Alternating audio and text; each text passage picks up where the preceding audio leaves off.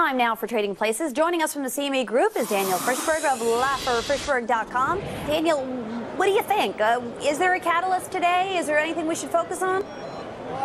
Well, you know, these numbers, there are a lot of economic numbers out today about production and employment, but everybody knew they were going to be terrible.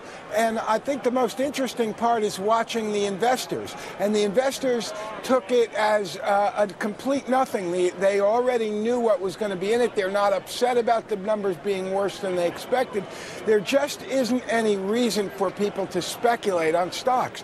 There's no demand for stocks. And every time we reach a level where people came in and tried to find the bottom, because all these experts were telling them this is definitely the bottom, a lot of people bought. Every time we reach that level, new selling comes in and overpowers it and takes it back down.